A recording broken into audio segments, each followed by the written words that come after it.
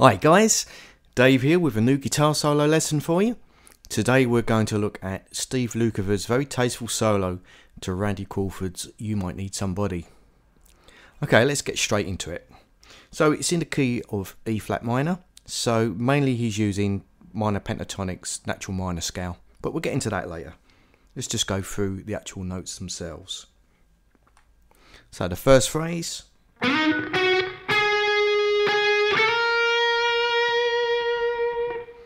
so that's just sliding 13 on the D string and then 11 on the G, and make them quite short as well, staccato.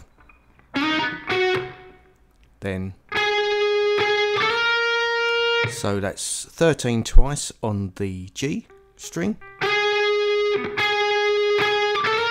and then slide into 11 on the B, and then add a little bit of vibrato on the end.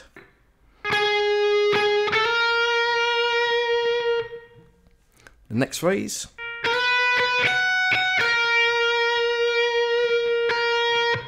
so I'm sliding 12 on the B, re-pick it, then 14 on the E, and then 14 again, and then 11 on the B, add vibrato.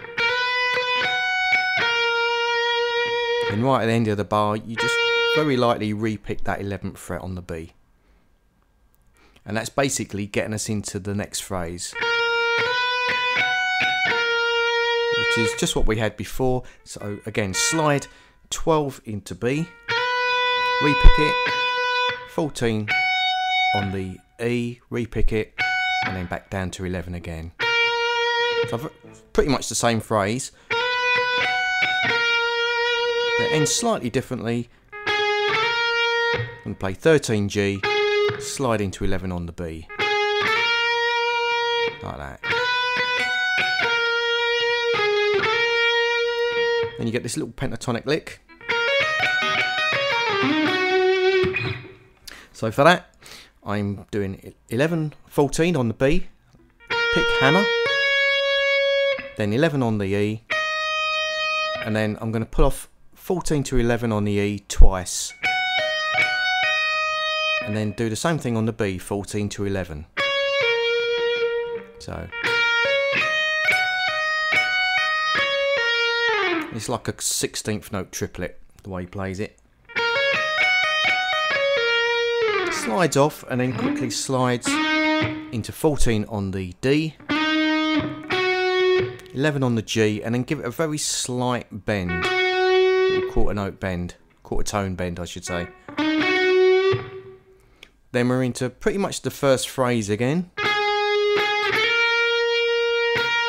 So that's 13, 13 on the G, slide into 11 on the B, vibrato, and then re-pick the 11.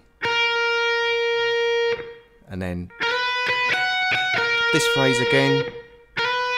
So slide 12, re-pick it, 14E, re-pick it, down to 11 again. So just like what we had before, re-pick 11. Then again that same phrase, slide into 11 on the B, 13 on the G. Then the very last bit, we're going to slide into 13 on the G again, and then we're going to swing these 16th notes. So we've got 11, 14 on the B, and then 11 on the E, back to 14 on the B.